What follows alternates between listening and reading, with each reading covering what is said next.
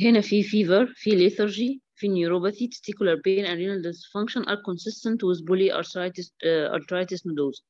All systemic vasculitis can present with fever or lethargy. However, polyarthritis nodosa is the systemic vasculitis most frequently associated with testicular involvement. يعني لو ما قالش الحكايه دي كان ممكن افكر فيهم كلهم التانيين. ايوه كلهم واحد فعلا في كلينيكال بيكتشر كلهم.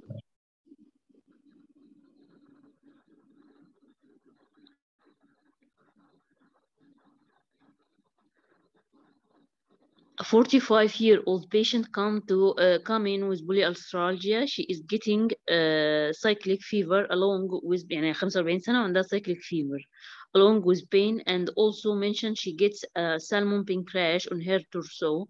She says she has had flare of this in the past and previously has been admitted to ITU for intravenous medication, but she cannot recall their names. Her flare started in her late 20s. يعني هي 45 سنة بس الموضوع بدأ معاها من وهي 20s.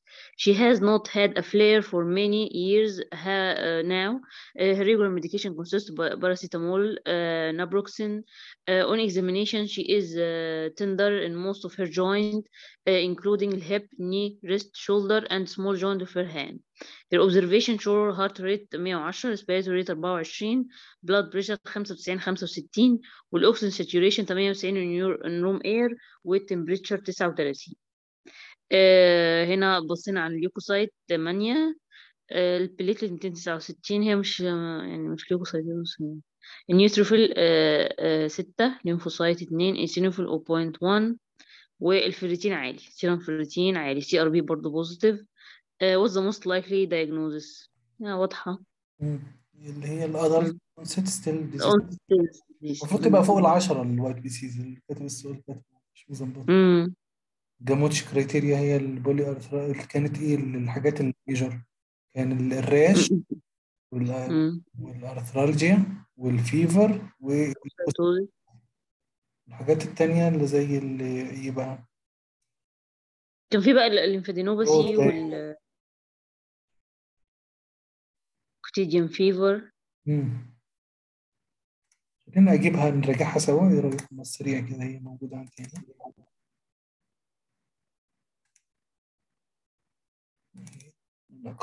هو ممكن نجيبها في راس السؤال.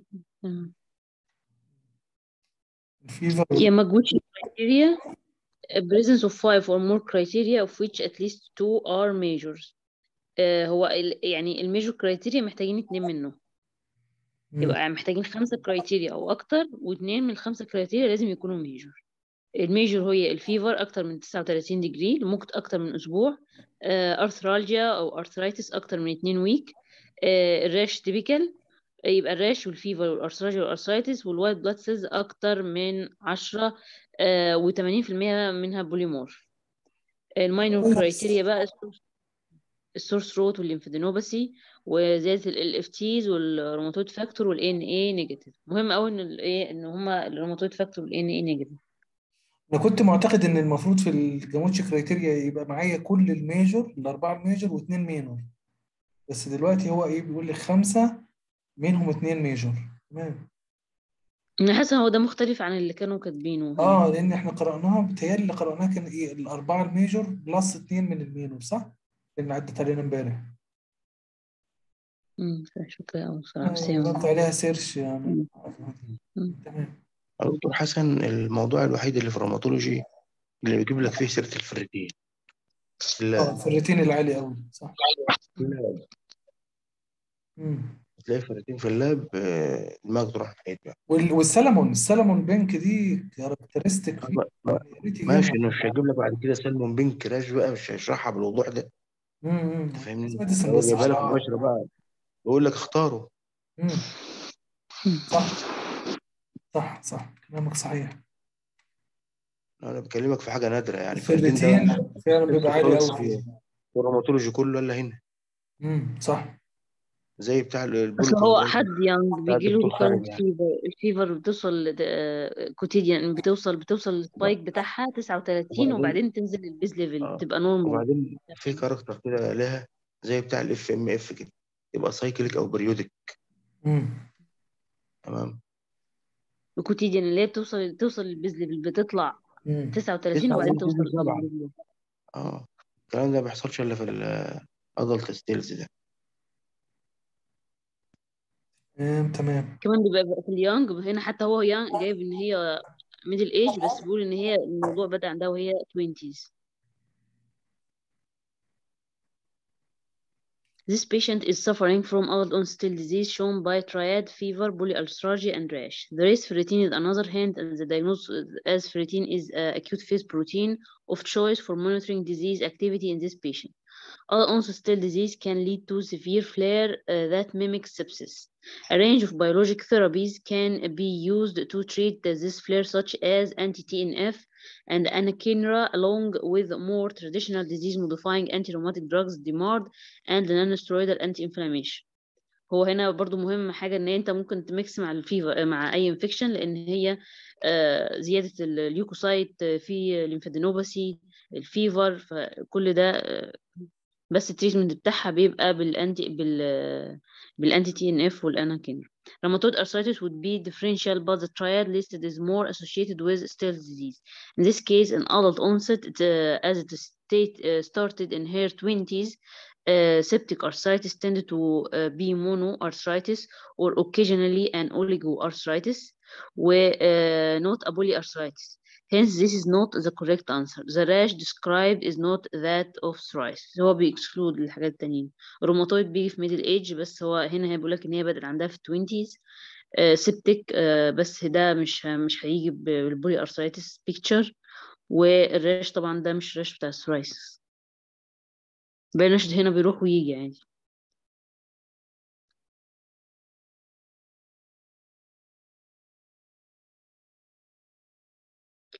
A 24-year-old who is known to have psoriasis presents with arthralgia. She has noticed that her knuckles have become swollen and her psoriasis has got much worse over the last 4 months.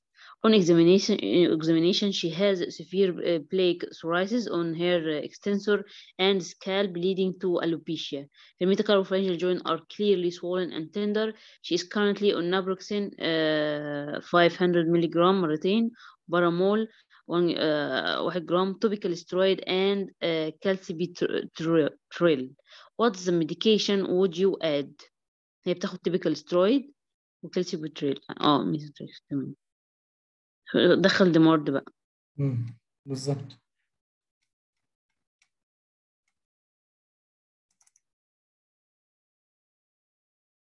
Methotrexate is very effective in improving psoriatic arthritis, but in addition to this, it also has a dramatic effect on skin disease to a much greater extent than other disease-modifying anti-rheumatic drugs listed. Therefore, it is a DMARD of choice in psoriasis. If there was a contraindication to methotrexate, leflunomide would be used second line for peripheral psoriatic arthritis. You would only use infliximab or another TNF drug first line if the patient has predominantly axial spondyloarthropathies. This is according to EULAR guidelines. هو دايما في peripheral arthritis كل سيرونيجاتيف. في peripheral arthritis ممكن conventional DMARD. conventional DMARD دي اللي هم الميثوتريكسات اللوفلونامايد الحاجات دي. انما البيولوجيكال DMARD اللي هم TNF والحاجات التانية. فلما بيبقى اكزيال الكونفنشنال DMARD ما بتبقاش افكتيف. الميزوتريكسات واللوفلونامايد والكلام ده مش هيعمل اي افكت. لما يبقى بريفرال ليه ادخل على البيولوجيك وانا ممكن اشتغل بالكونفنشنال عادي، لان سعرهم اقل ومش محتاج بريكوشن قبل ما اكتبهم. فمشي الاول كونفنشنال DMARD وبعدين ابدا اكتب له الانتي تي ان اف لو ما استجابش يعني. تمام الله ينور عليك. هنا جايب النيل تشينج بيت النيل ويلو وريجيد داكتلايتس. داكتلايتس دي يعني الهول ديجيت انفليم، كل السوفت تيشو مش حته من الصباع، كل الصباع وارم. يعني الهول ديجيت كل السوفت تيشو اللي فيه انفليمد. دي تبقى سفير إديمة وهوت. دي طبعا اللي هي البنسلين كاب والكلام ده اللي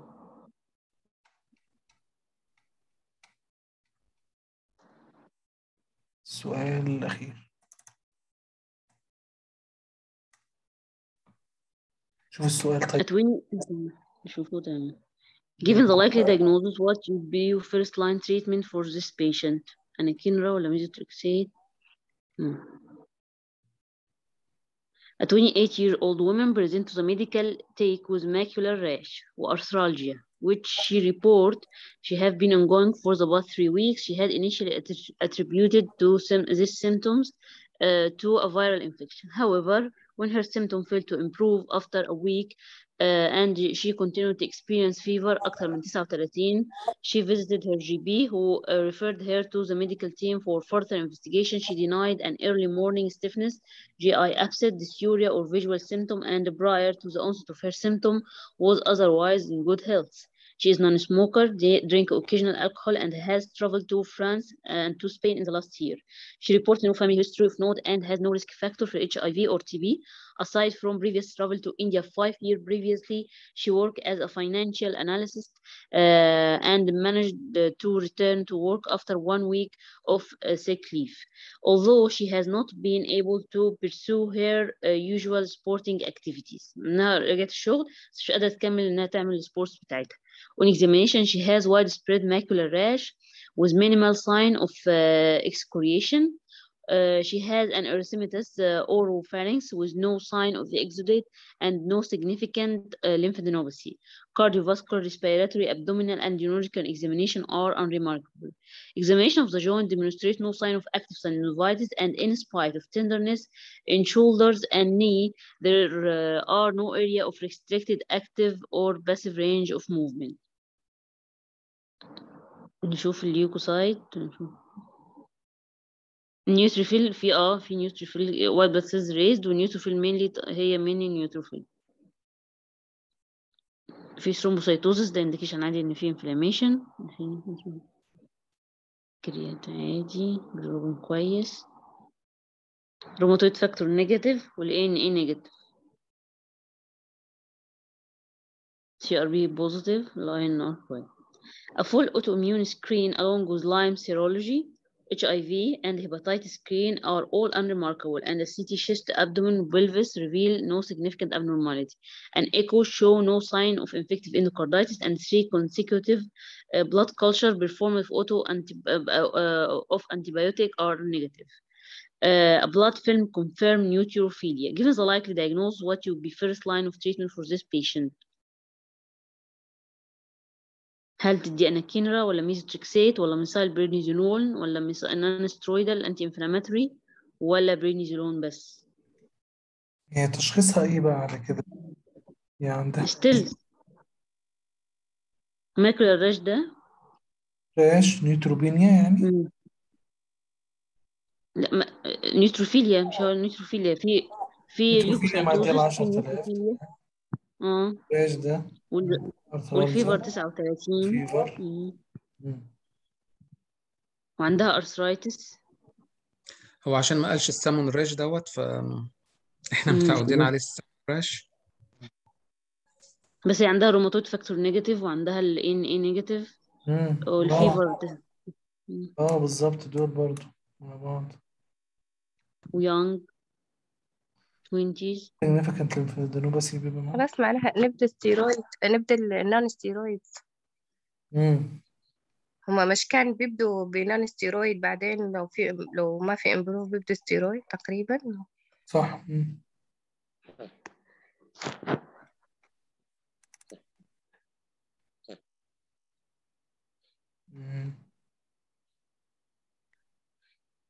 A non-steroid as the first-line treatment for still disease, not steroid. This patient has adult onset still disease, as suggested by Yamaguchi criteria.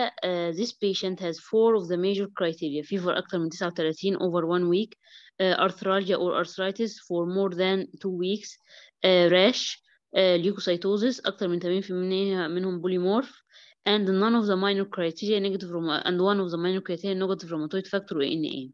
Other onset still disease effectively diagnosis of exclusion and malignancy. Autoimmune and infection must be ruled out. هو أول حاجة فكروا فيها هنا الانفكشن، حتى عملوا blood culture وعملوا echo وعملوا كل حاجة. autoimmune screen.